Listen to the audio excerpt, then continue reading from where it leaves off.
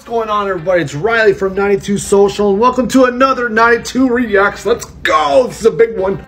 Today we are reviewing a Canadian staple in the coffee game. Not Tim Hortons, but Second Cup's rebrand.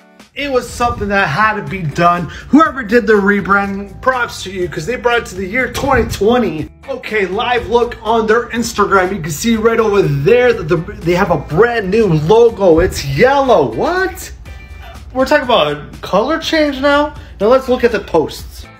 Oh, baby, look at how yellow cups. I love the color rebrand. If something's not working, change it up. And look, proudly Canadian, the cup. Ooh, sorry. Oh, it's a cafe now? Damn. We getting fancy with this post. Okay, so overall rebrand of Second Cup, 9.5 out of 10.